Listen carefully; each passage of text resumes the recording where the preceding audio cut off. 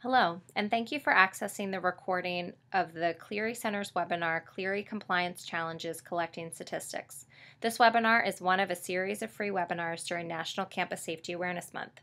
My name is Abigail Boyer, Associate Executive Director of Programs for the Clery Center for Security on Campus, and I was the moderator for the Collecting Statistics webinar. Due to some technical difficulties, the first 7 minutes of the webinar recording were missing from our overall recording, so I'm going to fill you in on the missing content and then we will launch into the rest of the material.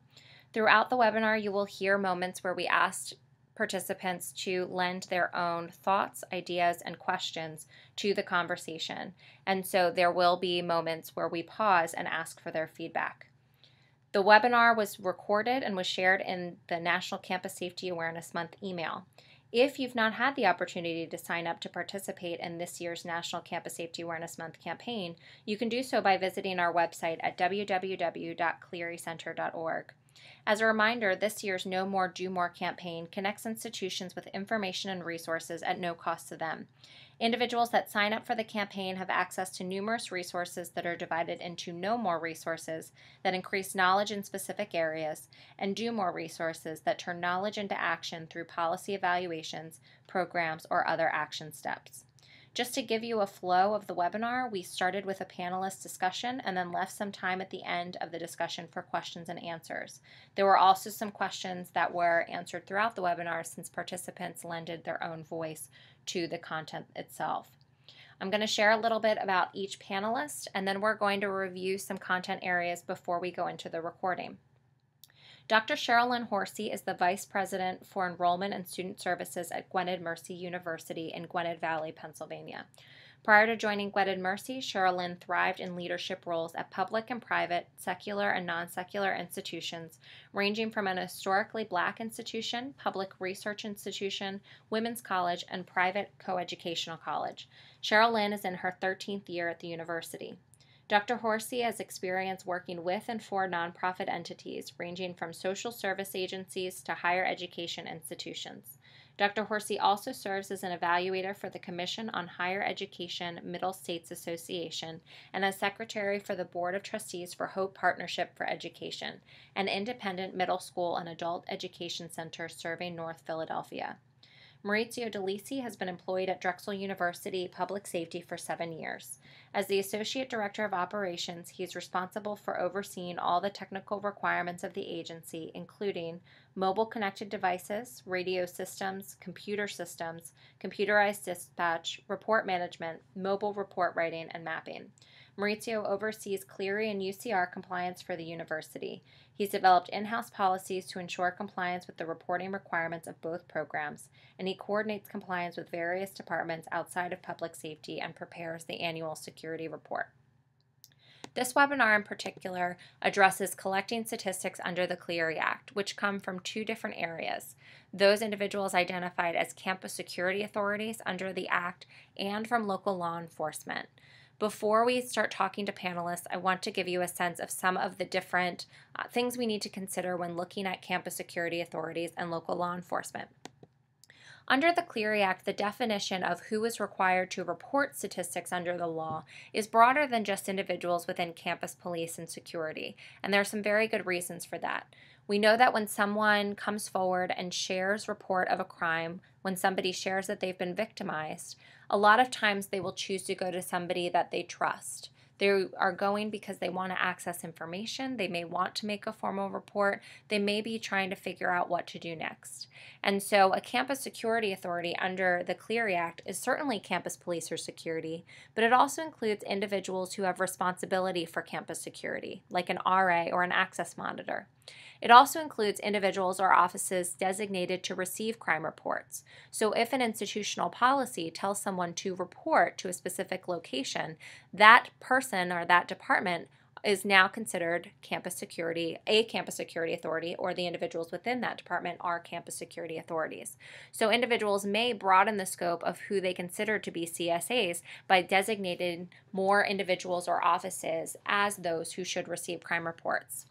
It also includes officials with significant responsibility for student and campus activities. And so that is probably the widest range of individuals that we see within the definition for campus security authorities. That might include a dean of students, it could be student activities staff, it could be resident assistants or coaches. So one of the things to think about is that a campus security authority is really determined by function. If someone has significant responsibility for student or campus activities, they would fit under the definition of campus security authorities. And so they would need to know of their role as a CSA and also have an understanding of what do they need to do or what's expected of them under that role of campus security authority. In addition to that, institutions have to collect statistics from local police. And so colleges and universities must make a good faith effort to obtain the information of crimes that occurred within their Clery geography that they may not be aware of or that certainly were reported to local police. Now, colleges and universities have this requirement. However, local police does not have a requirement under the Clery Act. So what that means is that institutions may have mixed responses in terms of the type of information they're receiving from local police. A really key element in bridging these relationships and getting this information is how are you documenting what you are looking to receive and how are you documenting your response. So reaching out to local police should include providing really specific information as to what crimes need to be reported, in what geography, what locations need to be reported, when does the institution need the information, what definitions is the campus using, because we know that the Clery definitions can sometimes vary from those local definitions.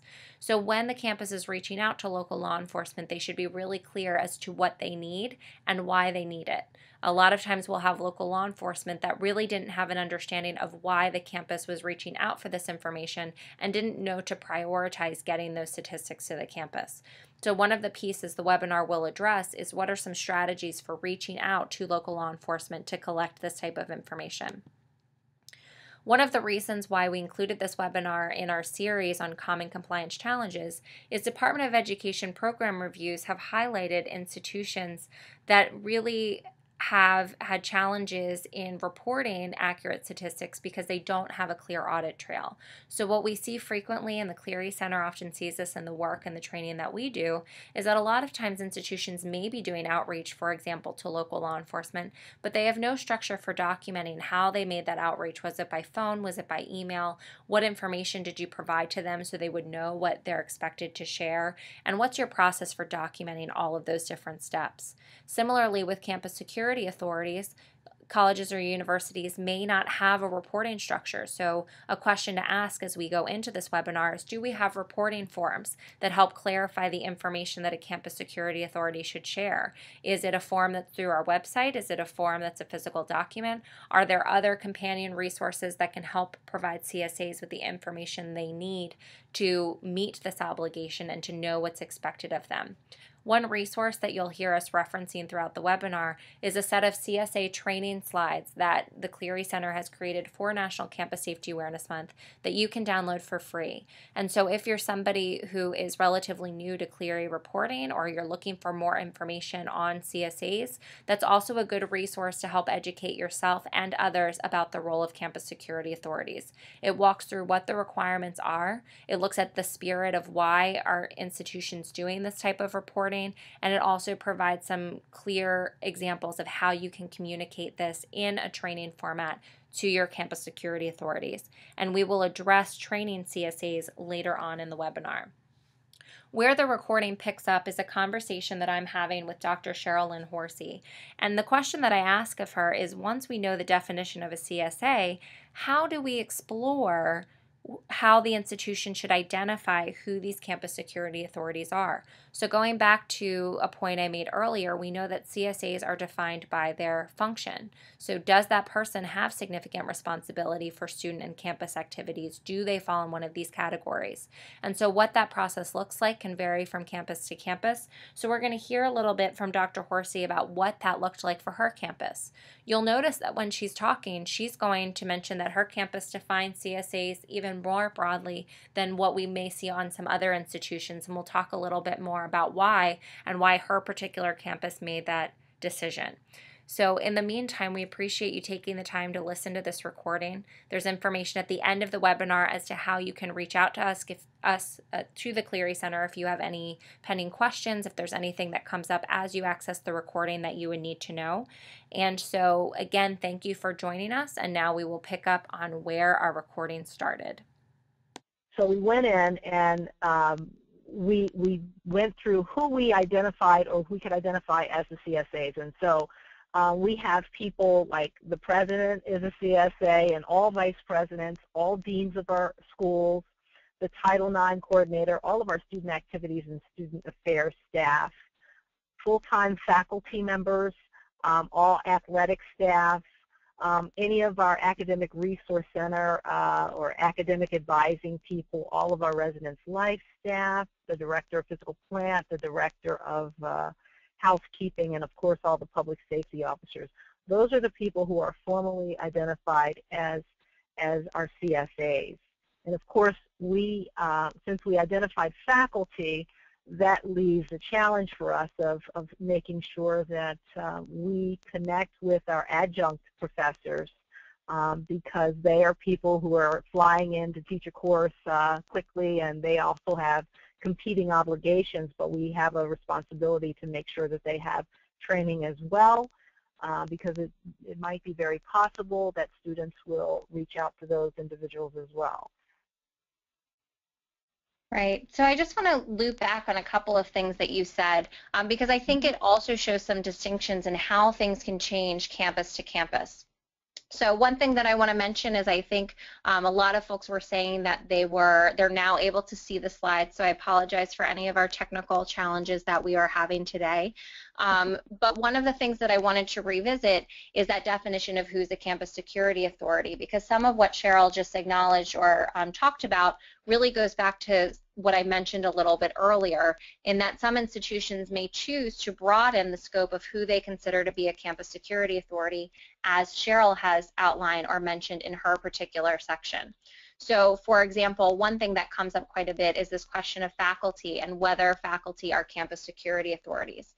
And typically, the way that the Department of Education, from a Clery perspective, would evaluate a campus security authority is that faculty typically would not be campus security authorities unless they have significant responsibility for student and campus activities. So if it's a faculty member that their only role is within the classroom, but they aren't playing another role outside of that, normally those individuals would not be faculty under the Clery Act. However, say that same faculty member also is an advisor to a student group or is a coach or plays another role on the campus that gives him or her significant responsibility for student and campus activities, they would now cross over and become campus security authorities. So to go back to some of what Cheryl was highlighting for her particular campus, you might notice, and we see this quite a bit, especially at small institutions, that a campus may analyze and say, you know what, we want to designate a broader range of individuals that we consider to be those that will designate to receive crime reports. So in her case and for her campus, she's broadened the scope in including faculty as those individuals to whom somebody can make a report. So just to respond to that and to highlight the difference, especially because the question of faculty often comes up quite a bit on the campus. Normally, faculty would not be considered campus security authorities. However, the institution does have the option to expand who they would include under those requirements or who they would designate crimes report to if they think it's appropriate for their environment. So what I appreciate especially about what Cheryl was just sharing is you'll notice kind of the time and care in looking at, well, what does the structure of our community, what does information sharing already look like on our particular campus, and how do we make sure that we are identifying CSAs as appropriate. So Mo, I'm going to go to you and ask you to share a little bit. I'm going to move our slides forward back to our slide about identifying CSAs. Can you share a little bit about what that process looked like on your campus? Sure. Good afternoon, everybody. We're currently changing our approach at how we look at CSAs. Previously, our stance was to include every employee as a CSA. And we've since backed off of that stance, and we're actively identifying employees that meet the definition of a campus security authority. We want to encourage every employee to report crime, but we also understand that not every one fits the definition of a CSA. So at this point in the process, we're starting over. We've reached out to our HR department, and we provided them the definition of a CSA, and they in turn have provided us lists of employees broken down by department, and the employees that they think meet the criteria based on job descriptions that we have on file. In some cases, identification has been very easy. We can carve out whole departments such as athletics and student affairs, and we know right away that every employee in those departments is going to be a CSA. Other identifications are not as simple or straightforward. So to go forward with that, our next step is to reach out to individual department heads and request that they review their own employee rosters and tell us who meets the definition of a CSA. Once we've identified those employees, our goal is to ask our HR department again to flag the employee file with some type of CSA identifier. So that'll make it easier for us in the long run to either create lists of CSA, contact employees, and eventually push online training out to the CSAs. For this process right now, this is really new to us, so HR has been really instrumental in the process. Somebody should probably add to your Clery team. Our university is going through some changes in staffing, so it's taken a little bit longer than I had anticipated, but it's something I hope to get done before the end of the year. Great.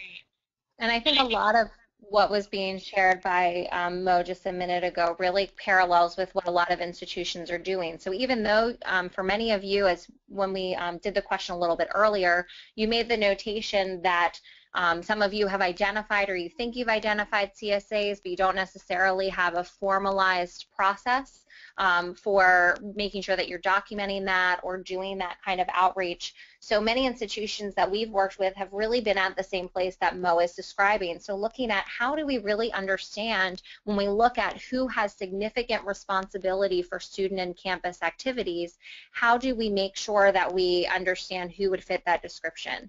And also really realistically looking at the fact that you are not going to know in detail every single person on your campus. So that's where it's really important, and especially as Mo has outlined just a few moments ago, it's really important to consider, well, who on our campus would be able to help support in this? So if we're looking to determine CSAs by function, not just considering their title, but what function do they play on the role so that we can address those nuances for if we have faculty that are also advisors or anything or any of those other layers, then what we'll want to consider is how do we make sure that we're communicating with the people that would have an understanding of those details.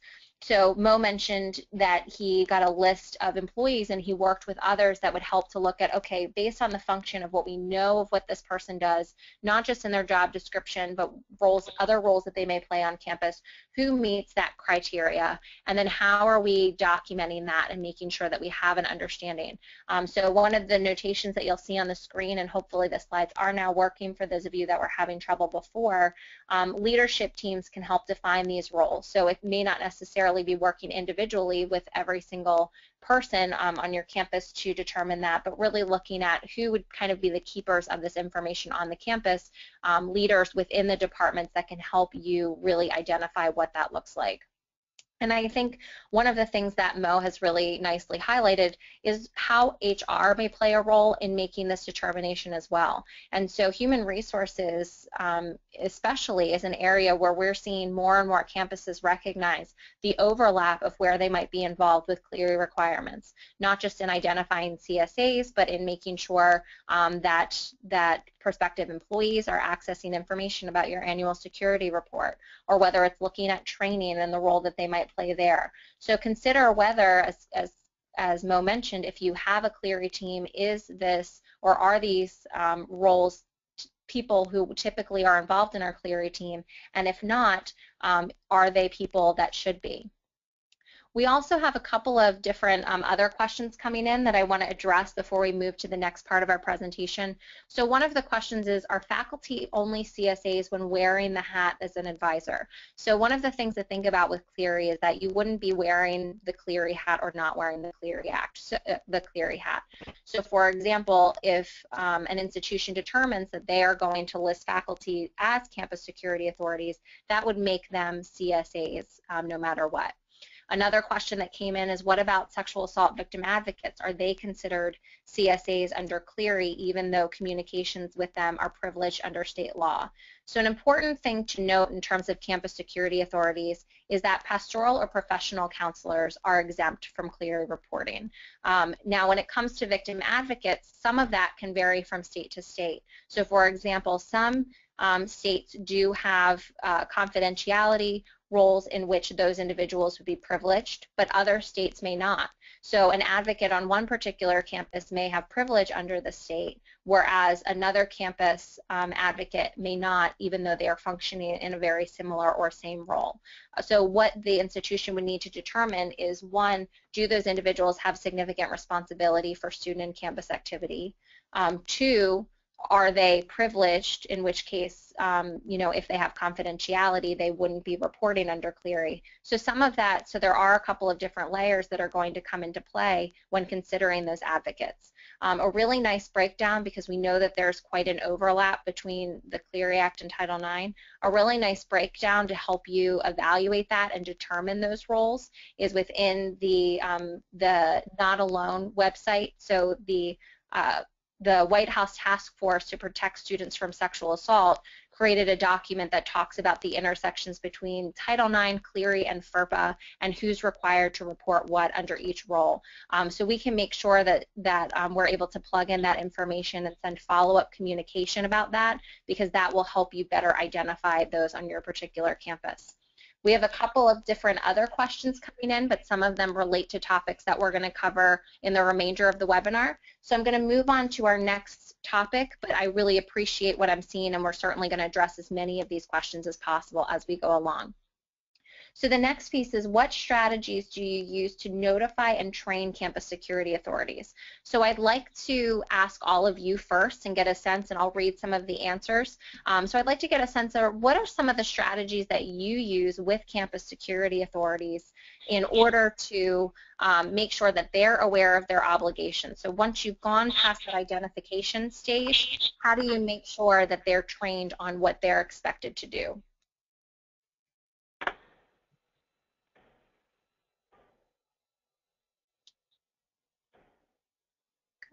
So some people are saying we don't really have formalized training. It's something that we're exploring doing. We have others saying that they offer multiple different training options for scheduling issues. So recognizing that campus security authorities may not always be available all at the same time. So there might be multiple strategies and multiple times in which this type of training is offered. An email and provide a link for training. We use outside vendors. We use a video. I know a couple of you are saying that you use the Clery Center's Campus Security Authority training video. So there are a number of different methods that might be used in order to train. Some of the resources that I want to make sure to point you to before we talk a little bit more in depth about strategies that our panelists have used is, one of the links that we'll plug into your control panel are sample training slides. So if you're an institution, if you're one of the folks that are sharing with us and saying that this is something that's new for your campus, you're really trying to explore what that's going to look like, as part of National Campus Safety Awareness Month, we've drafted just some sample slides to give you an idea of where you might start in terms of some of that in-person training. One of the handouts that's also included that hopefully you had the chance to download is a handout from the Handbook for Campus Safety and Security Reporting that walks through some different things to consider or think about in terms of providing training to campus security authorities. So what I'd like to do is learn a little bit more from Cheryl and Mo what that looks like on their particular campuses in terms of training. So Mo, let's start with you for this one. Can you tell me a little bit more about your process for training CSAs and the strategies that you've used? Sure. We already have Title IX, mandatory Title IX and mandatory protection of minor training on our campus, and we're currently working to create a CSA training that make sense, and also coexists with the training that we currently offer. We have a team that's comprised of our Title IX and protection of minors folks, as well as the Clery teams, and we've been working together for some time with our learning and development specialists in our HR department to develop online training for our employees. Initially, our goal was to provide like a single training for all the topics, but we scrapped this idea in favor of 3 separate targeted trainings. But across all of our themes, we have a motto that we use, and it's see something, hear something, know something, and say something. And we want employees to know that if you're not in a position to handle the situation, make sure you say something to those who can. And we want to be able to provide training and resources that is meaningful and delivers the message without being overly redundant.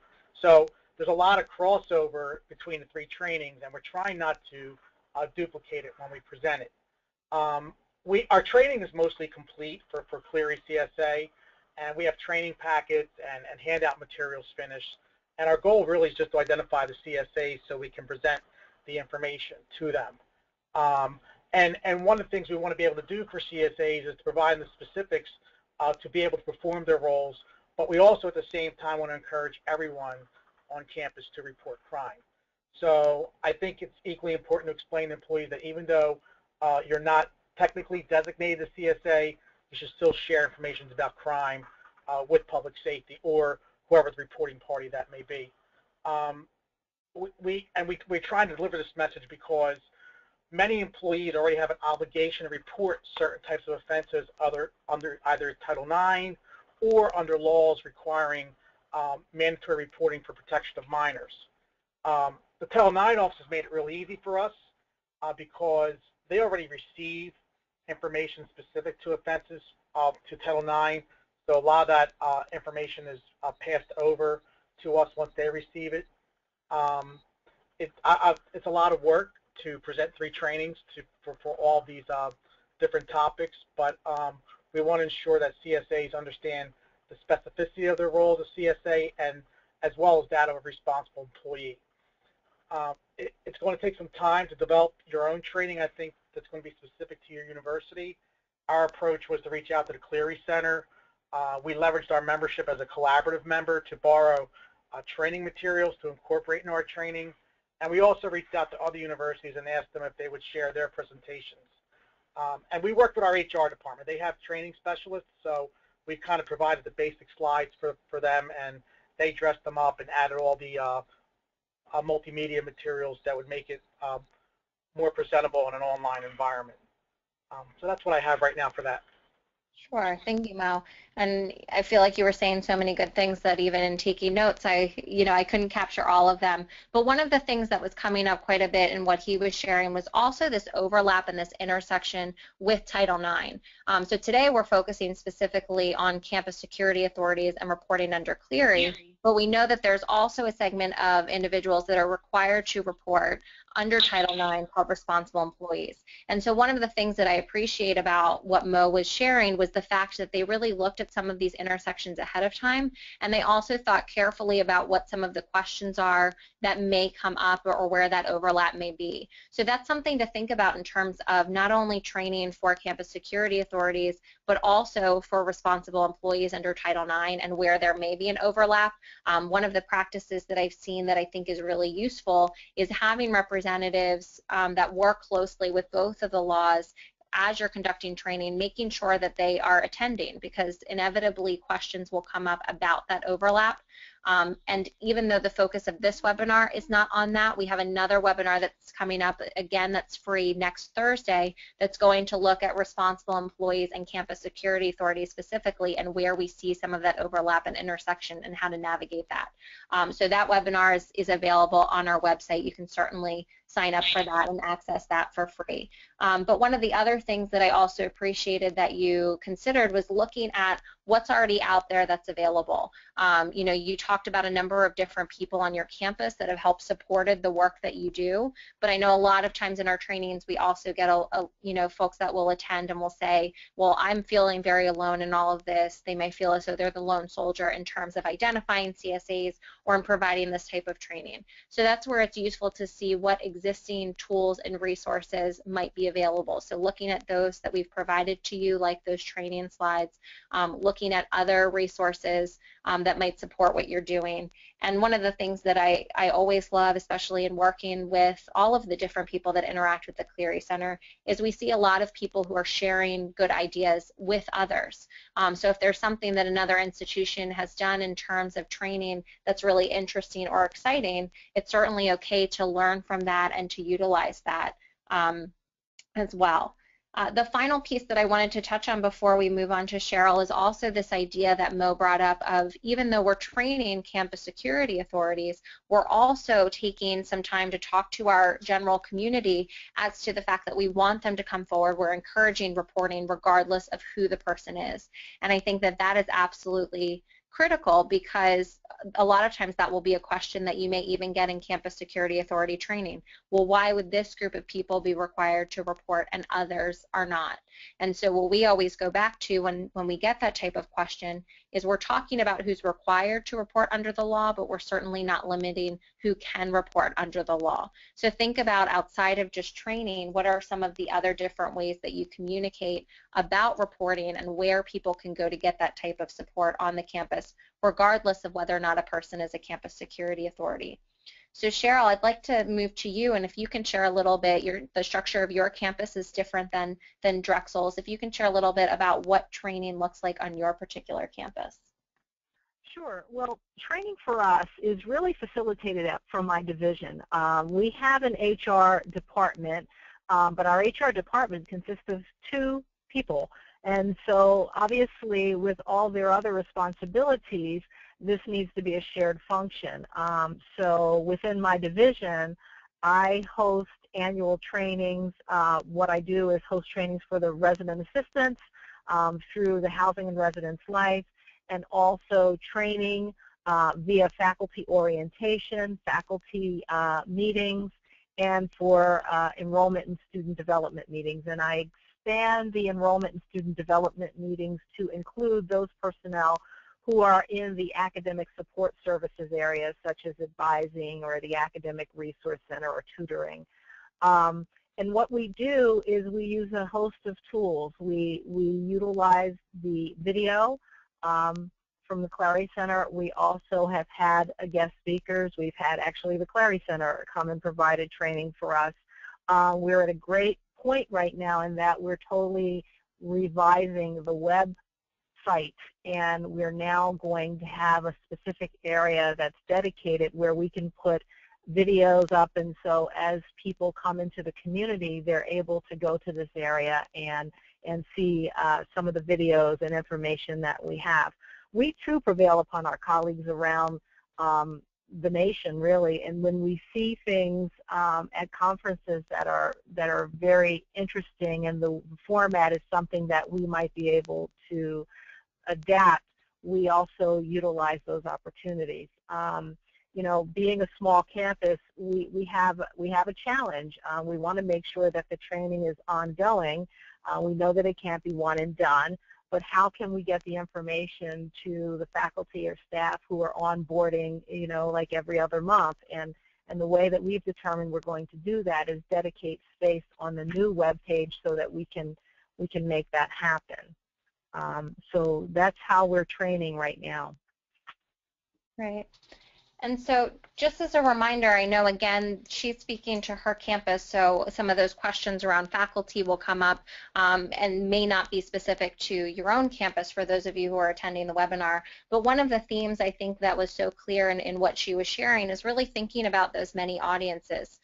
So one of the respondents that answered one of our questions in the control panel talked about how they had different trainings at different times for different audiences. So recognizing where there may be some of those gaps in terms of people's schedules and being able to provide this type of training and thinking carefully about that. To address one of the questions that have been coming in as we go through, one of the questions that I saw was, do CSAs need to be trained and do they need to be certified? So there's actually no requirement under the Clery Act that CSAs are trained, although I would say that from my experience in working with the law, it would be very difficult to have CSAs understand what their role is and be able to navigate it well without some sort of training. That said, regardless, they need to be informed of their role as campus security authorities. So we've also seen strategies, and sometimes this is a supplemental strategy in addition to training, is really looking at, do we have, for example, emails that will go out on a regular basis or sporadically that remind people of their roles of CSAs? What does that mean? Do we have resources available? I've seen a number of different institutions develop something specific to their campus. The Clery Act has pocket guides for campus security authorities, but I've also seen colleges and universities develop those specific to their campus that really provide some of the critical details they need to know in terms of what's their role in terms of reporting, where does information go, and how does it get there.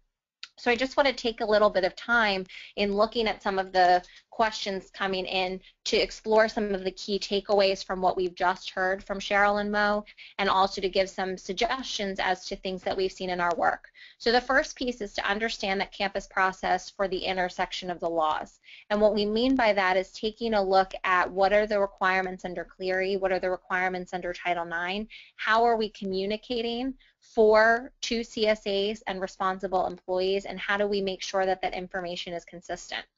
So for example, we know that the Title IX coordinator is a campus security authority under the law. So all reports from responsible employees related to those crimes that relate to Title IX, so if we're talking about sexual violence, for example, all of those reports to a Title IX coordinator under Title IX would be shared for the purposes of Clery.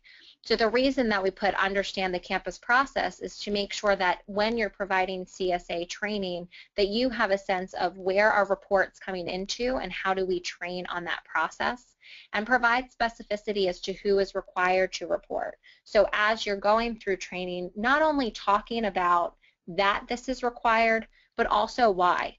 So when we're doing CSA training, one of the things that we really try to touch on and make sure is captured is that colleges and universities and the campus security authorities that must report at these locations have an understanding that the definition for CSAs is broader than campus police and security, because there are a number of different people that are trusted on the campus.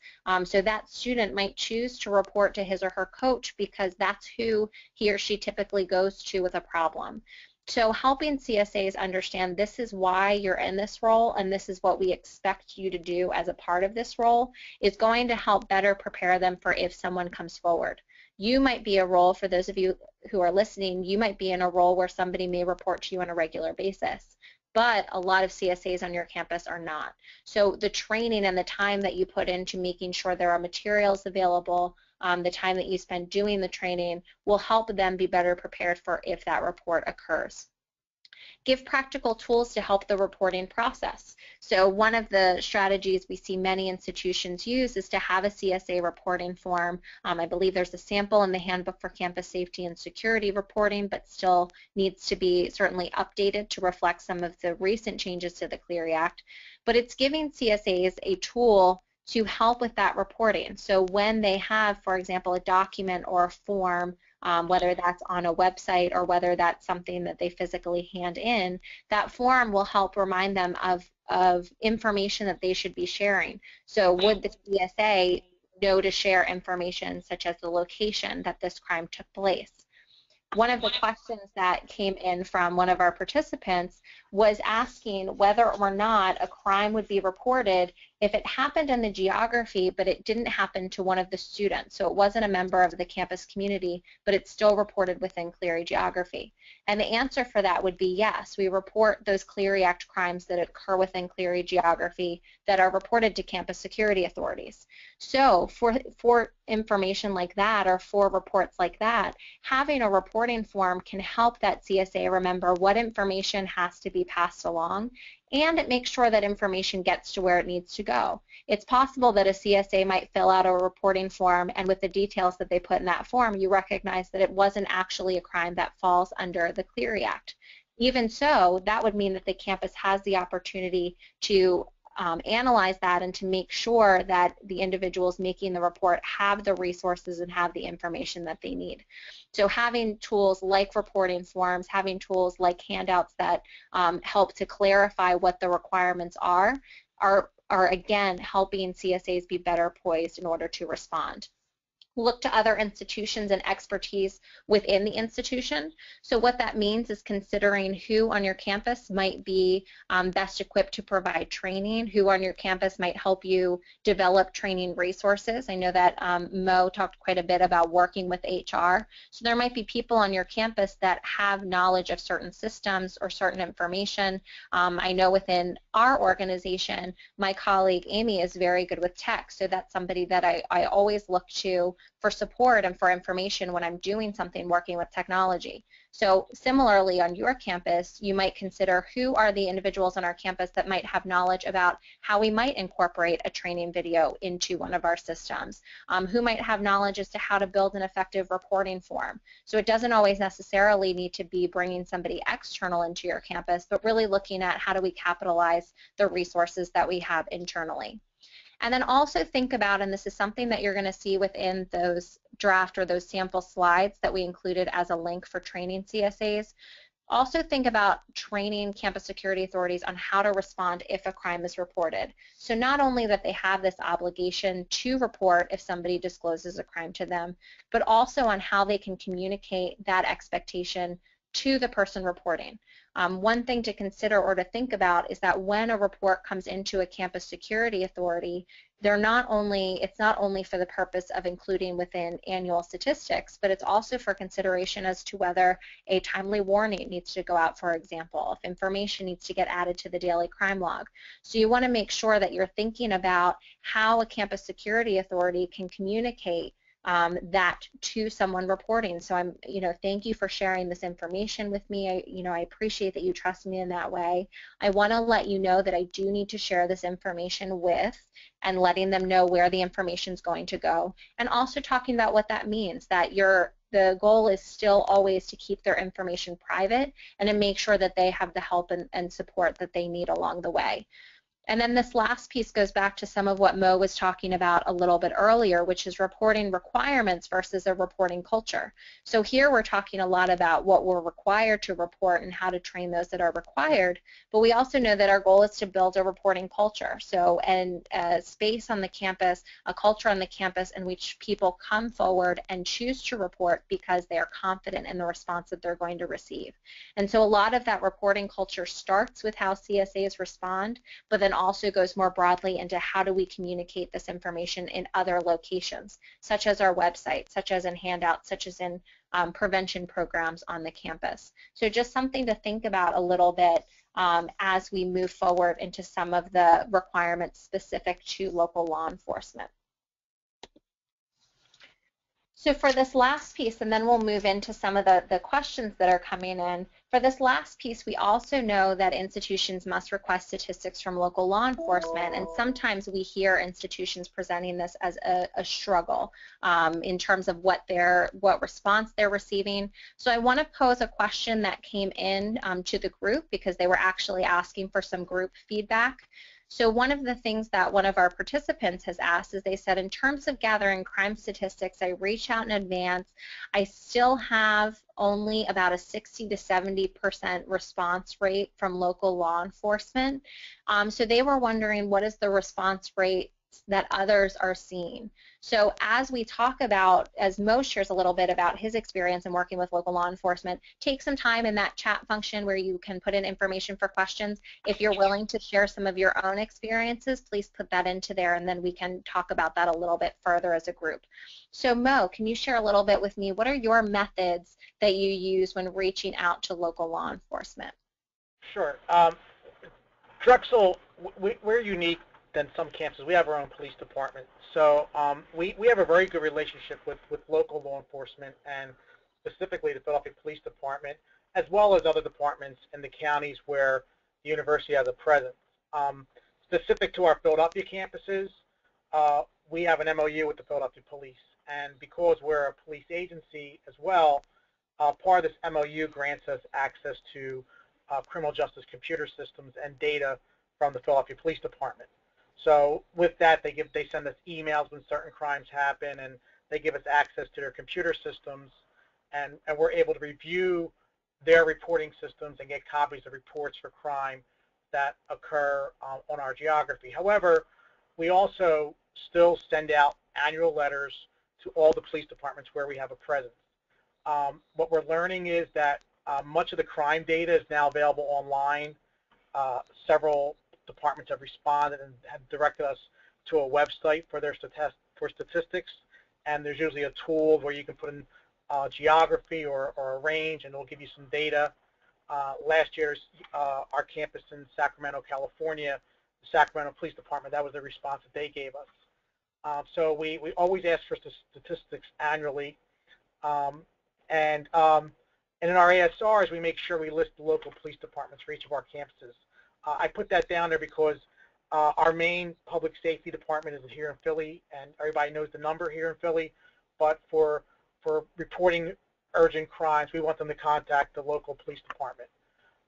Last year, we sent out about 50 letters to local police departments around the country and worldwide requesting statistics. I know there was a request for the success rate in getting stats back. I would say all of the U.S. letters, I have 100% success rate. My overseas letters are about 25 and 30%. We've received responses from places like Poland, Greece, France, Iceland, and a few other countries. All the letters that we send go out through U.S. certified mail with return signature receipt requested, and in a few cases we used emails. We have a couple locations that are remote. One such location is on an island off the coast of Nigeria, so we have an administrator out there who we send the email to, and he hand delivers the letters to the local police department. I think it goes without saying that it's very important to maintain relationships with local police. I know, at least from my own experience, that many of us working for public safety within higher education often come from local police departments, so I think it's really important to leverage those relationships where you can. I think just remember that when requesting crime stats, it's not just unique to your university.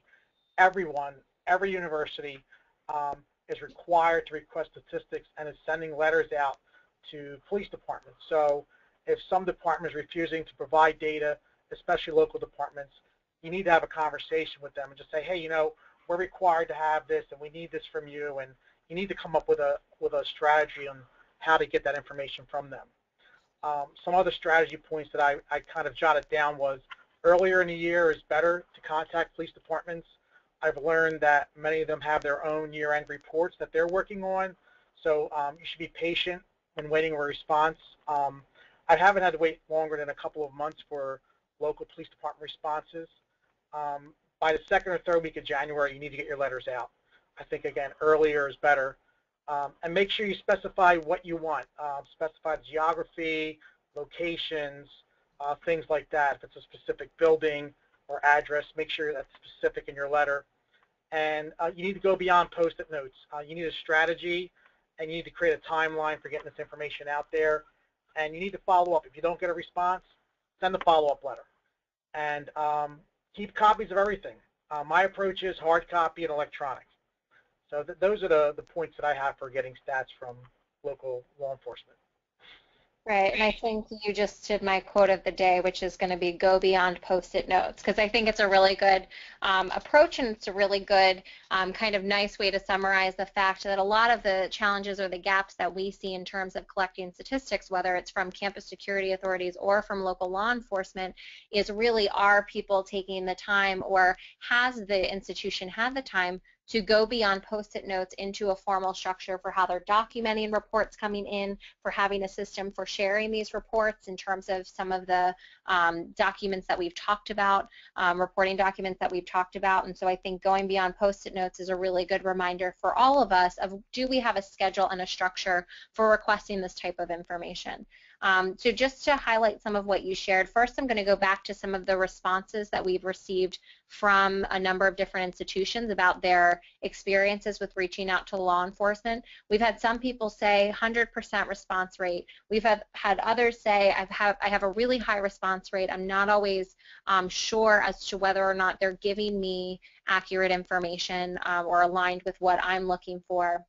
We've had others say, you know, our local law enforcement is very responsive to the point where they've gone, you know, those extra steps to make sure that they are matching the definitions with the most recent definitions within the Violence Against Women Act, amendments to the Clery Act.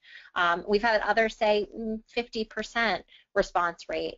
And a lot of people have noted, and I know that you mentioned this a little bit as well, the study abroad, or the abroad locations as well. So if the institution owns or controls locations abroad and doing that type of outreach, you know, you mentioned Drexel has had really good some really good experiences with that. We have other campuses saying, you know, sometimes we get that information and sometimes we don't. So I want to kind of highlight some of what Mo said in terms of some of these challenges that participants are seeing and that we see on a regular basis. This is also a good time to send in any additional questions. I know we've been answering some as we go along, but if there are more that we have not addressed, please feel free to send them in now. So one of the pieces that came up quite a bit is just building those relationships. So for many of you who are saying, you know, sometimes we get the information back, sometimes we don't. What we've heard from some local law enforcement is we had no idea as to how the campus was using this. We didn't understand the goals of why this was happening. And I think we've also seen some evolution over the years in terms of that involvement from local law enforcement. So recently, even at our trainings, we've had some campuses where not only will the institution attend a Clery training, but we'll have local law enforcement, particularly for host institutions, local law enforcement attending to better understand what campuses are required to do and the role that they might play in that. Now, that is certainly the ideal. It is not always, as I'm sure many of you know, the experience that every institution has, but building that relationship and giving some context as to why you're asking for the things that you're asking for is really helpful. So you'll notice on this slide, one of the things that it talks about is for your annual letters, making sure that you're being really specific in terms of here's what we need to know. So here's the requirement that's guiding us to ask for this information. Here are the specific crime definitions that we're looking for, because we know that sometimes the Clery definitions may differ from what local law enforcement is using. Specific locations, when you need the information by, and contact information. So think about when we're doing that request, have we done it in addition to verbally? Are we also sending it by phone? Are we being really specific about what we need and why we need it?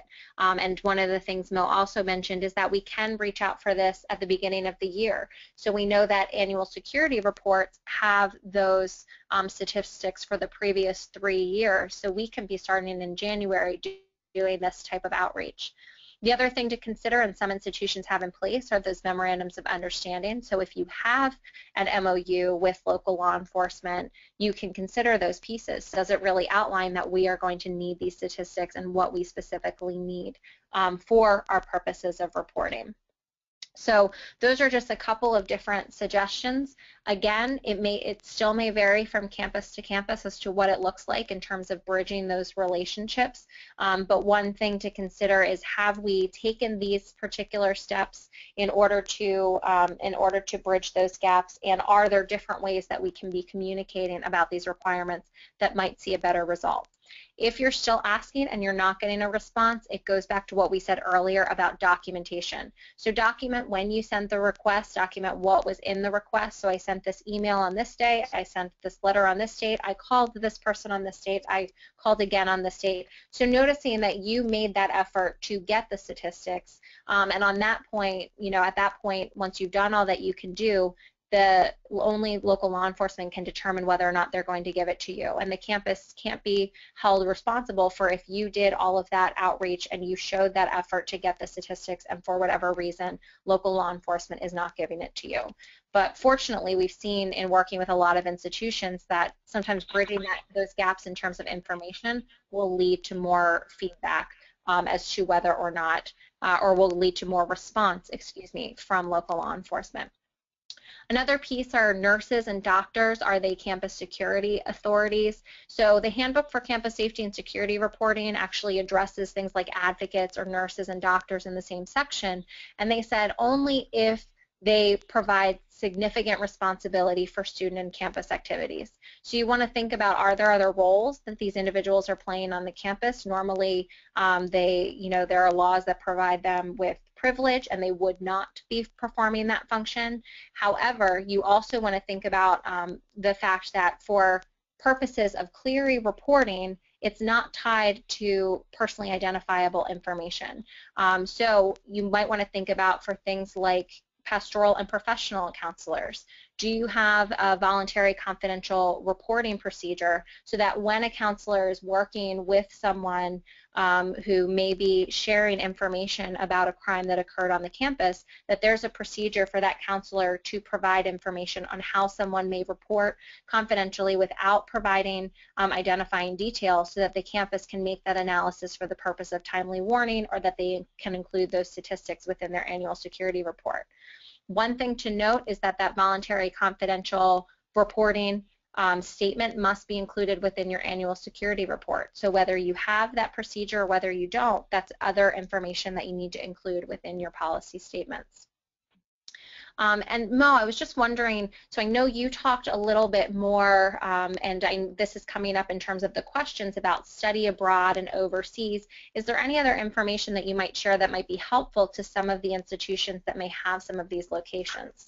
Yeah, sure. This is just a learning experience for me. I work with my study abroad office now, and what I try to have them do is that when they're setting up locations overseas to send their students, is to talk to their host, wherever they're going to stay or whatever hotel they're staying at or whatever institution they're going to, and get the name and address of the local police department before they go, so that at the beginning of the year, you're not scrambling to locate an address and going through foreign websites and trying to translate and trying to find a name and address for a local police department. I think just asking them to get that up front for you goes a long way in trying to get those letters out annually.